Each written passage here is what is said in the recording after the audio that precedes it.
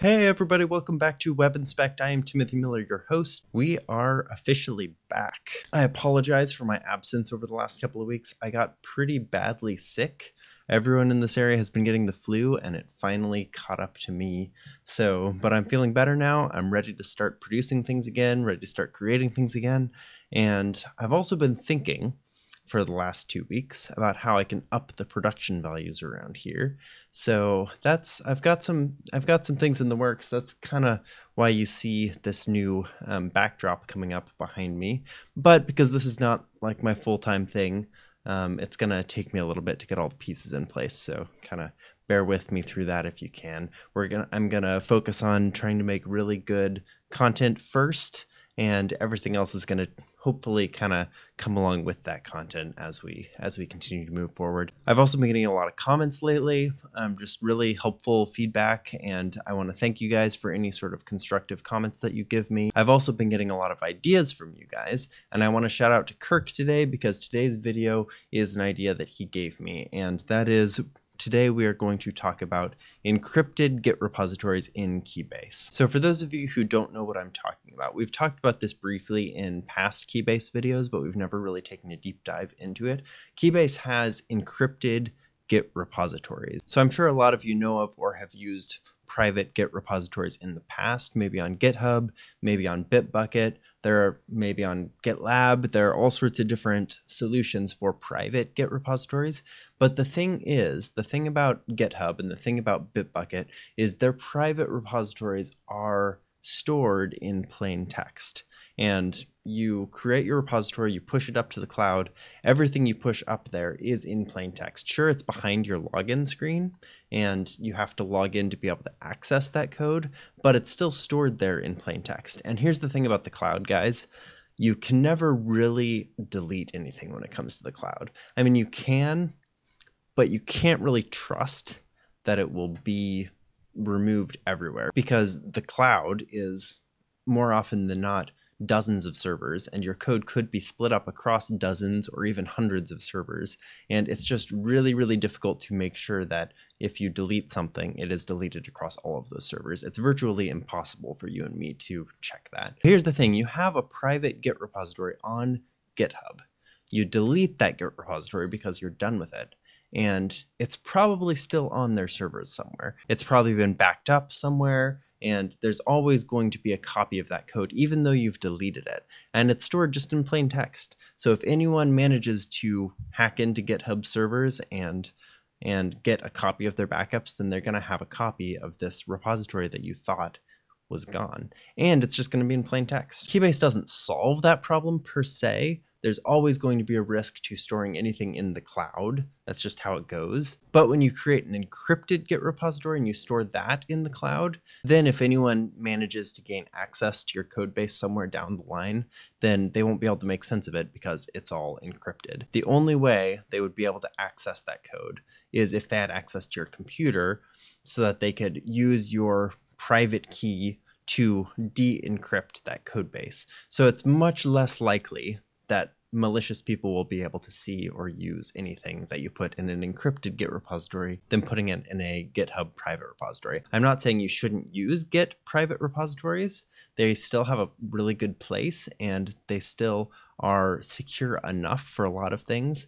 But if you want something to be really secure, and if you want it to be a Git repository, you should use Keybase Git.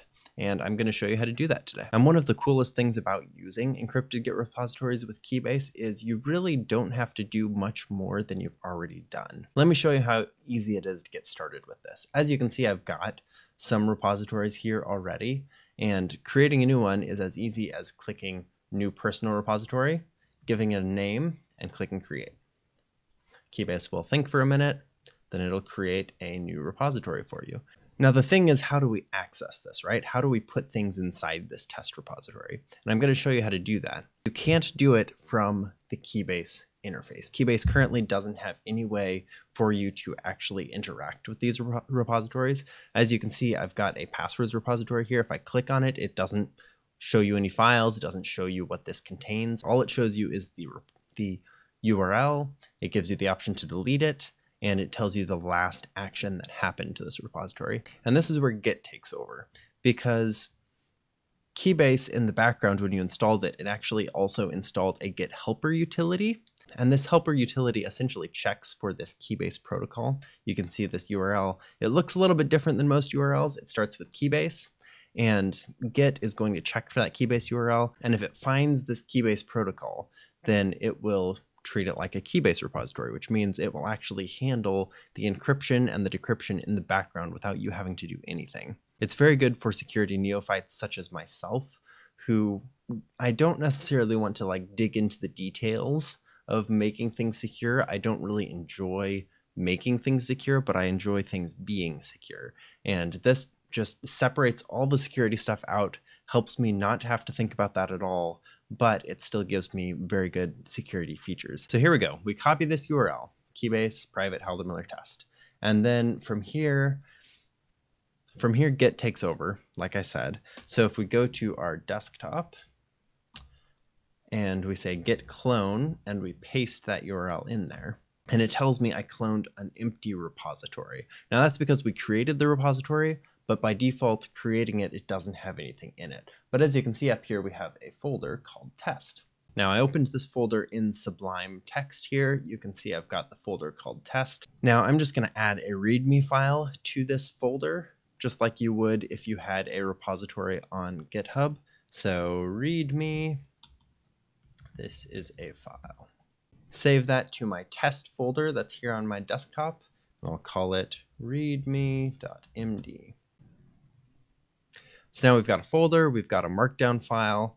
Now if we go back to iTerm and we change directory into the test folder, we can do a git status, and you can see we've got that README file in our Git directory. From here, we can just use regular Git commands. So we can do git add all. If we do git status again, you can see it's been added, and then we can do a commit. So commit is committing to the code in your repository. It's saving this version of your code base. So I can do git commit, and I include a message, which is initial commit. So all of this looks right. All of this looks like a git commit should look. Now if we do another git status, everything looks green, everything looks good to go. So now we can do a git push, and it will do all of the Keybase stuff in the background again. So what's happening in the background, what you're not seeing, is it's actually encrypting that file. It's encrypting the file name. It's encrypting the branch name. Everything about this Git repository is being encrypted before it's pushed to the cloud. And then if I were to sign into Keybase on another computer and clone this again, it's going to pull down those encrypted files and use my private key to decrypt those files on my computer. All of that happens in the background. You don't see any of that. You don't have to mess with any of that, but you have the peace of mind of knowing that all of this information is encrypted before it ever touches the server. Now, I know this command line stuff is a little intimidating. I know a lot of you have not used Git on the command line all that much, and Keybase really doesn't give you much in the way of a visual interface or any sort of tools to help you do the Git parts of this. So, and there are a number of tools that you can use that will help you with that. GitHub makes a really good one. Another one that I have used in the past is called SourceTree, and I've got it pulled up here. This is SourceTree, and this is actually another repository. It's an encrypted repository I keep in Keybase. It's this writing one right here. And as you can see, you can still use this visual interface. Even though it's encrypted on the server, all of the files are de-encrypted for your computer. So any tool like this will actually work just fine. I did encounter a problem as I was preparing for this video. I tried using SourceTree and the push and pull was not working. It said it couldn't find the Keybase Git utility, and it turns out that's because SourceTree was using the wrong version of Git on my system. So I had to do a little bit of extra work to do that. Let me show you. I found this issue on the Keybase repository. So Keybase has this Keybase issues repository. It has a lot of issues that people have submitted. Some of them are good issues, some of them are not. But this is a good place to look and search if you're having trouble with anything when it comes to Keybase. I looked here for SourceTree not working, and I immediately found this thread of people talking about this. And this last comment here by Rand Arnold his fix worked for me. This fixed the push-pull problem.